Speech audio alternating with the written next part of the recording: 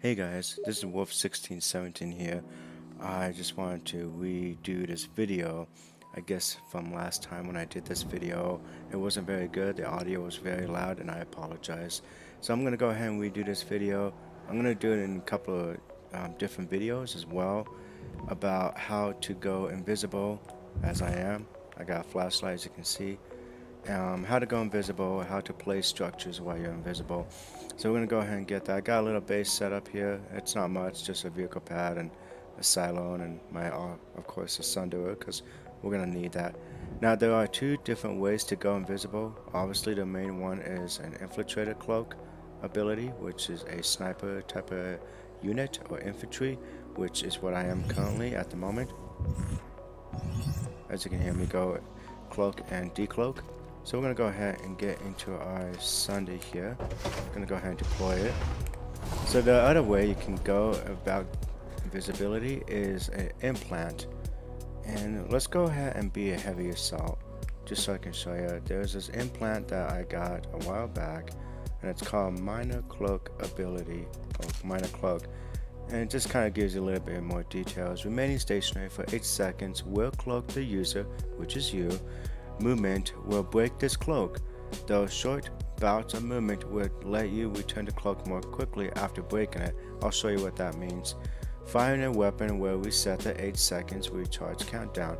Now, all the infantry class can get this implant. So you got one here for the engineer. Same thing with the combat medic. I normally just stick with counterintelligence because it's my favorite one. But see, the medic can also get one. Light assault can also get one, and also the infiltrator can also get one as well, but I don't really see a point of having it for the infiltrator just because you already have that ability, so that'd just be a waste of an implant slot you could use. The max unit, however, does not have that implant because that'd be kind of a little OP. This is what the max unit does have currently, or at least what I have. And yeah, the max unit does not have that ability. So we're going to go ahead and be a heavy assault. And we're going to go ahead and we will switch to the, I don't know what gun to use really. Well, just stick with the Watchman, why not? I don't know if the Watchman has a flashlight. No, if it doesn't look like the Watchman has a flashlight, we'll quickly get that equipped. There we go. So oh, whoops, I did not equip that ability. Let's just quickly go back. Oops, my bad.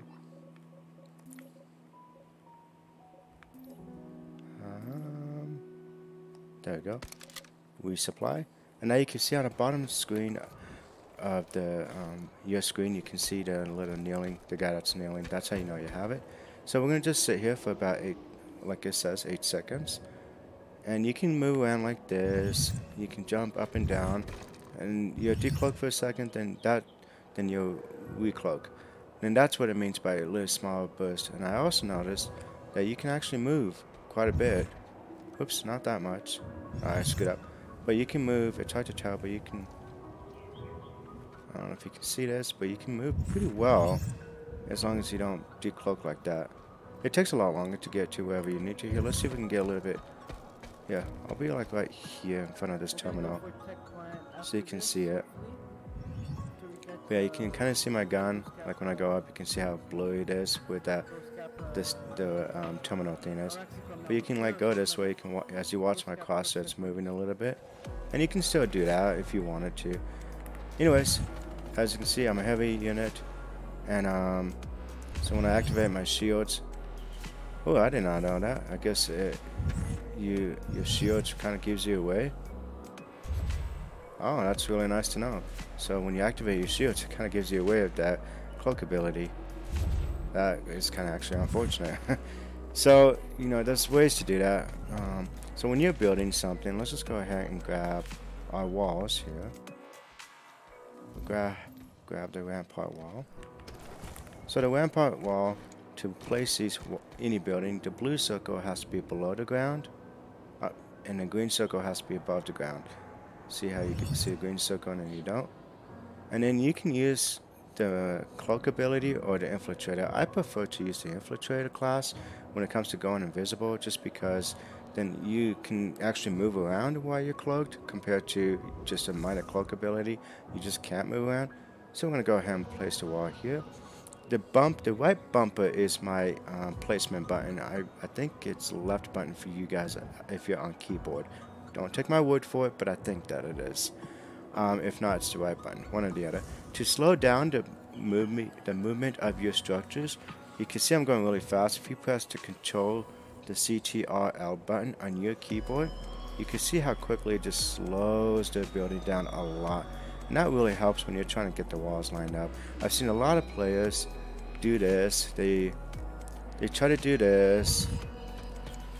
No, they try to do this, and they try to get another wall lined up, and that's just, it's much harder to do. So we're gonna go ahead and place the building. We're gonna quickly walk around. See, you can see that I have that little thing in my hand, and go ahead and place the building. And there you go. And that is how you can place the wall structure or any structure that you want to place. Now let me show you what it's like when you're in Infiltrator class. Again, I can go invisible. I don't have the minor cloak ability. I can decloak. And let's go ahead and get another wall. We'll go ahead and get this solid wall. Actually, you know what? Let's go ahead and get the shield module. I want to show you guys something. Yeah, we'll go ahead and put this here. We're going to go ahead and cloak. When you cloak and decloak, you don't have to decloak right away. It takes about 10 seconds before you can't place the object. So I'm going to let it pass 10 seconds. But you can see that it's going to highlight the wall. So the wall will be illuminated. The windows will have like a shield on them. And so now let's go ahead and try and place this object. Do you hear that? Oh, hold on 1 second. The alert just started. Do you hear that? That didn't sound? Didn't right there? I can't place it. Now if I was to reset this, go ahead and cloak. Place the item. Go ahead and walk around. And go ahead and place the item again. And there you go. And that's how you can get the structure to place. It's very useful when you're trying to get the turrets lined up, the repair modules, and other things like that. So let me just, oops, wrong terminal. Well, yeah, let me just quickly get the turrets up quick. I'm not going to fast forward. A lot of people are telling me I should edit, but I don't do any of that. I'm just all old-fashioned, I guess. So we're going to try and put the turrets in a triangle formation. For some reason, the turrets don't have a green or blue circle. I don't know why. They should. I'm glad they finally brought that back like it should have been in the first place, and it was. Then they just stopped it. The developers, I mean. Okay, we're going to go ahead and put this. See, it has a blue circle there. The red line means you can't go past it. But we're going to go ahead and place this turret here. I don't do this type of setup, by the way, guys. This is not the layout of the base I do. I never do it this way. I'm just doing it for the video so you guys can see. This triangle formation is what I do try to do when I do my bases. So we see this X. I call it X marks the spot. So I try to get the turret to be right in that area. So let's go ahead and decloak. And see how the two red lines just disappeared. And I'm just going to raise this up a little bit, and there you go. And that's how you know that it's going to be very effective, because the closer the turrets are, the more turrets you can place. I did screw that up with the infantry turret. Normally I'd have it really low to the ground like I did with this turret, but at this point I just don't really care. Sorry this video is taking so long, guys, but anyways, so let's go ahead and get our turret AI module. This is what activates the turrets. Now this is when you really want to be an infiltrator. So see, okay, it's hard to tell, but this turret is highlighted green. See how I switched to a different inventory? Now if I switch back to the AI module, it's going to be green. See how this turret's green, but this other one is not? Just once it highlights green just like that, then you know the turret will be activated. Now, this is perfect if you got, like, let's say you got a Sunday garage right in the middle of all these turrets like I normally do. Then it'd be really, this method is really nice, because then you can decloak. So you can see I got something in my hands here, or in the game hands. That's a joke. then just go ahead and decloak, but you can see that all these turrets will be activated. So like, let's say you got a Sunday garage here, something that's like big and it's out of the way, and you can't see if this turret would be activated, or whatever turret that's furthest away would be activated. Then you can do that method of going invisible, place down the AI module, have a walk around to see what's going on. You'll see me do that all the time with my bases and stuff. I'll get out of Sunday, turn right or left, whichever way the turret is set up, and to see if it's set up. And you got 10 seconds before you have to reset the placement again. So let's go ahead and get a solid wall. Trying to make a really quick video for you guys, but so go cloak. We see that this wall is way too close to us, so to move this wall further and backwards from you, you right click, which is your zoom button, and then you left click, which is your trigger button, and then you move your whole entire mouse around, not the scroll wheel, but the whole actual mouse device that you have around the mouse pad. That is how you can move the walls in and out, objects, anything you're placing, you can move in and out, further, closer, whatever, to whatever you want to do, however way you want to set it up. And then I like to get these walls lined up just like this. Try to deny the enemy from being able to shoot at anything on the inside of the walls.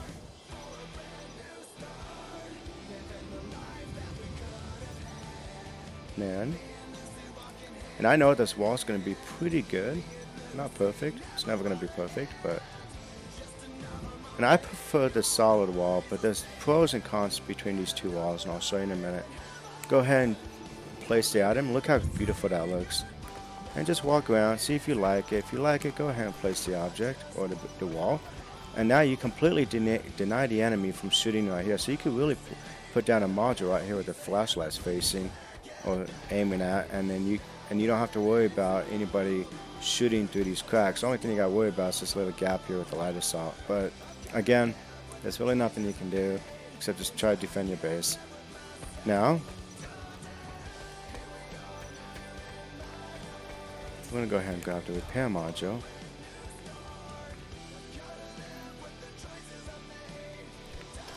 Anything that's green will show that the repair module will repair whatever it is in range. Like that turret just highlighted. If I walk farther away, it won't. Now it's highlighted. For some reason, this solid wall up here does not show green, just like the rampart wall here did. See how it's showing green and now it's not? So what I like to do is, do you see how the green line is kind of like, is towards the bottom of the wall now? And now it's like going kind of like a rainbow, I guess, going over. Right about there is how I know for sure that wall will be repaired. So like if this rampart wall highlights green, you can move about right here. If you really want to be on the safe side, go ahead and cloak, place the item, or pretend you can place the item, go ahead and decloak, and you can see, oh yeah, for sure that wall is going to be completely repaired. And there you go. Now, for the final thing about the walls, let me pull a lightning armor piercing tank, which is very good against anything that has really heavy armor. If you don't believe me, I will go ahead and show you. The Python AP is loaded with fast moving armor piercing rounds that are strong against armor targets like buildings, tanks, vehicles, air units, etc. Against armor targets, but have little explosive yield. All factions can use this weapon. So it's good against anything that's strong, but it's not really good against infantry. Like it doesn't have a blast AoE effect like a HESH does. You can still kill infantry units. It's harder. So let me show you the thing here. So with the shield module, which is this, you can go ahead and activate it. It will illuminate this rampart shield here. I mean the rampart wall. And it will make it so it's invulnerable for 30 seconds. That's a perfect time to repair it. Same thing with the garage, the sunny garage, the blast wall, the rampart wall, and the pillbox and infantry tower will all be the same. Will take the same effect from the shield module. The rampart, the solid wall, the ramps, Oh, and also bunkers. I forgot to mention bunkers as well. They can take the. They will also be invulnerable too. Anything that's not going to be invulnerable by the shield module are obviously the vehicles, the silo, the vehicle pad, the turrets, the modules, and anything that's not. Those are going to be the ones that are not going to be powered up by the shield module, and also the air terminal and all the modules, vehicle dispenser, ammo thingy, air pad, all sorts of stuff. Won't, like those things will not be eliminated. So I'm going to go ahead and shoot this wall. You can see that I'm getting dinged for hitting our own ally structures. That little circle with the circle line, whatever. Now, also, I'm going to shoot this wall. Okay, same thing. Now, what happens when I activate the shield module? Just watch this. So it has a 30 seconds where everything's invulnerable. Then it has a 30 seconds, I think, or 45 seconds cooldown before you can do it again. Now I'm going to go ahead and shoot this wall. And now, I'm not damaging this wall at all. It's hard to tell, so I'm going to try and drive around. Mainly can tell on the other side. But see how it gets really red? And now if I hit this wall, that wall takes damage. Now if I keep hitting this, watch when the red disappears. See now, the red part, the illuminated part is gone, and now this wall will take damage. So that's what the purpose of the shield module is. So it just depends on where you're at. I mean, I used to hate the rampart wall where you have windows and stuff, just because I hated the stairs. And I like the solid wall because it's taller. They're both the same length. I did a test on that. I didn't publish it on YouTube yet, but they are exactly the same length. It was really hard to test them, but they are the same length. But the solid wall is taller, but this wall is shorter. But it does provide the shield ability for 30 seconds. Now, if you got a module, and it's kind of hard. Depends on what terrain you're at. But if you got a shield module, like right about, probably like right, and I'll just get out.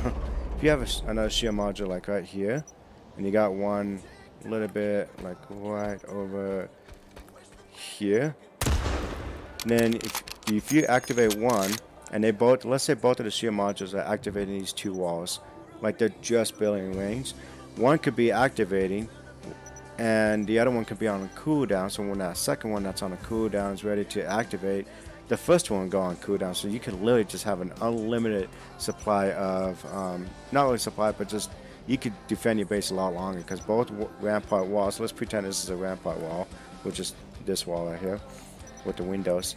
Let's just say that both of them just constantly getting powered by the shield module. The only downside is you're the only one that can control the shield module. Your allies can't do it for you. Your tribe, squad mates cannot do it for you either. Your outfit members cannot do it for you. You are the only one that can activate these two walls. I can't tell you how many times I see a shield module like probably where this is at right here, and I don't see anybody powering it up. And I'm like, well, this base is going to go down real quick. And it does, because they're not there to power it up. So it's like there's no point of having it, except for like providing shields to the windows. So now I'm going to go ahead and deconstruct this whole base, because I don't want someone to get free points and taking this base down. But I really hope that helps you guys on how to go about cloaking and decloaking. Hopefully it answers you guys' questions. If it's not helpful, I don't really know how else to go in details. But I really hope it helps. Sorry about the audio in the previous video that I made about this, and also at least this time it's daytime. The other time when I was making this, it was nighttime, so it's really hard to do the video. Even with the gamma settings completely maxed up and brightness, I still was having a hard time trying to upload the video and make the video and stuff. But hopefully this helps. Hopefully you guys like it. I would recommend going the infiltrator class when it comes to building, then going with the minor cloak ability. Minor cloak is good and bad. Same thing with the infiltrator class. But I can't tell you how many times, like when I'm trying to place an object, and I'm like right here invisible, and an enemy player just walks right next to me, and I'm like, crap, I got a wall that I'm about to place, and he's in my way, so I can't place it. And so I'll quickly just aim, Boom, boom. Take him out. Quickly cloak. And quickly try and place my wall. Can't tell you how many times I've taken players down. Because they're like, they see a base like, oh, cool, there's a silo here. Let's go ahead and try to, see what's going on. And then all of a sudden they don't expect the builder to take out the player. You know what I mean? So it's a really cool way to, go on a very quick aggressive when you're trying to build your own base. So hopefully that helps you guys. If you guys have any more questions, leave a comments down below. And again, I hope this helps, and I really appreciate you guys' opinions and what you guys think. And one more thing I want to say: if you're gonna build a base, try to look for this kind of rock here, because then you can put a sunderer garage right here and be able to have that as part of the back of a wall. If you want more explanation about the sunderer garage, which I call the main core setup, I'll be more than happy to do another video of that. I did do a video about that about sometime this year, I think like 6 months ago, give or take. But I'll be more than happy to do another video of that, like how to look for these kind of rocks. If you really want me to use this rock, I could try, but we are really close to the border of where the warp gate is. You can see it right there that I'm shooting at. That was a really nice shot, actually. But yeah, I'll be more than happy to do another video of how to use these type of rocks right here for your sunderer garage. So again, thank you guys for everything. Appreciate you guys watching, and let me know what you guys think of this video, and hopefully it's a lot better on explaining why I think it's best to go with an infiltrator class when it comes to placing down your structures. So right now I'm on estimator at the moment, just because there's one that was open and it was a lot quieter, so that's why I wanted to be here. So cool. Peace out, guys. I appreciate everything. This is Wolf 1617. Thank you guys for everything. Peace out.